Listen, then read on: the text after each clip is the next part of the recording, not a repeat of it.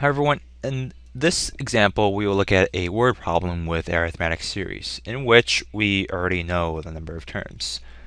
So here's the problem. A clock sounds every half hour and every whole hour.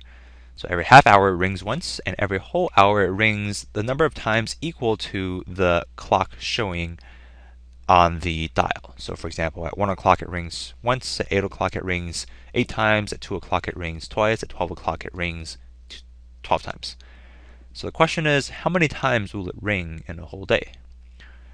Alright, so how do we go about doing this? Well, I guess there's two parts to this problem. The first part is that the clock rings every half hour, and the second part is that it rings every whole hour. So we can isolate the two halves because the two halves are separate. So every half hour it rings once, and there's a total of 24 hours in a day. So from the half hour rings, there is a total of 24. But now we have to worry about the full hour rings.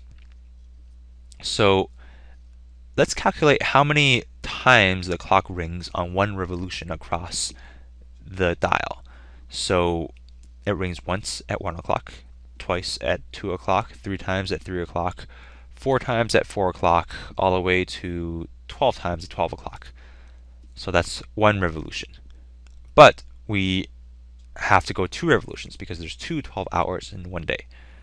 So the final answer is 24 times for the half hours and 2 times 1 plus 2 all the way to 12 for the whole hours. So now the trick is to calculate what this series inside here is. And to do that, we can draw our knowledge of how to sum arithmetic series. That is equal to 1 plus 2 times, so remember that this is just the first term, so that's 1 plus the last term, which is 12, times the number of terms, in this case there's 12, divided by 2.